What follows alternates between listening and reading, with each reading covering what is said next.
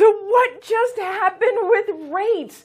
I mean, we started out this morning with the 10-year Treasury yield just under 4%, and now it's at 3.68. I mean, that's kind of a big deal. With it, the 30-year fixed and mortgage interest rates are coming down slightly. But what it's absolutely showing us is where the ceiling is for getting those higher interest rates. We're having a really hard time breaking that 4% on the 10-year Treasury yield.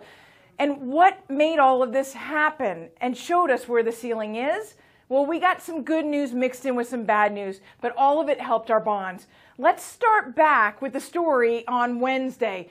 So the ADP payroll numbers came out showing that 242,000 jobs were created. Now that shows the signs of a strong economy. But on the flip side of that, the wages or the hourly average earnings slowed down. They did not increase as much as expected. So that growth rate is slowing.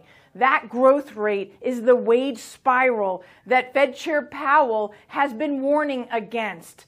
That we do not want wages to continue to increase, causing businesses to have to increase the prices, causing those prices the things that the consumers pay, and on and on and on, hence the wage spiral. Well, wages didn't increase nearly as much as expected, so that was really good news. Then jobless claims came up, and they rose faster than they had in the last 5 months. That's a big deal. Now, I don't celebrate people losing their jobs, but it also means that businesses are having to shed some employees, and prices will come down because of that. Again, pro-inflation coming down. Then we got the news of Silicon Valley Bank. Now, they had to, with these quick rises in the Fed rate, they had to sell off their bonds, and with that, they took a severe loss. So they stopped trading. Well, this morning, we just find out that the federal government came in and took over the Silicon Valley Bank. Again, I don't love the news, but the reason, what it's doing is it's giving warning to Powell that says, whoa, you keep talking about raising the Fed rate higher for longer, and now you threw in the word faster. Faster is breaking the bank.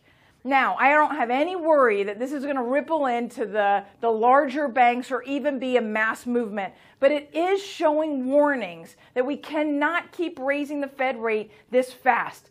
And we know we've got a Fed meeting coming up later this month where it had been expected that they were going to raise the Fed rate a quarter, and then all of a sudden, because the economy is so strong, they said, you know what, we're going to go in faster, we're going to go a half a point. Well, that's going to have to be second guessed at this point. And slowing that down is going to help give our market stability. And then today, we saw unemployment move from 3.4, which we know was the lowest since 1969, up to 3.6. Again, do you want to celebrate unemployment?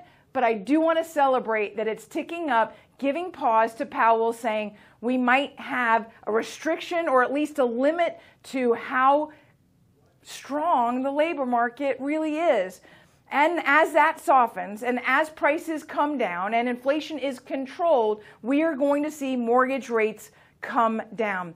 So you package all that news together, and this week gave us a lot of volatility, but it ended up volatility in our favor. What does that mean? That means this weekend is a great weekend for buyers to get out and maybe get a little bit more money on what they qualify for. More news coming on Tuesday with the CPI inflation report.